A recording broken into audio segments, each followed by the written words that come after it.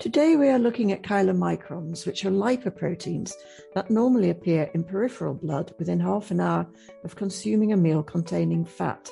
These fatty acids are then eventually absorbed by the tissues. Chylomicrons can be easily seen in the blood with a specialized live blood analysis dark field microscope. They appear as many small white dots moving around actively. In the delayed appearance of chylomicrons, however, very few chylomicrons can be observed in a client who consumed a meal containing fat within 2 to 3 hours of being tested.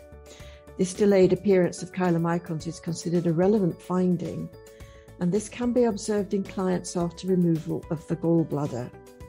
The malabsorption of fat in this condition can lead to a deficiency in fat-soluble vitamins, minerals, and essential fatty acids, which can then lead to many health issues.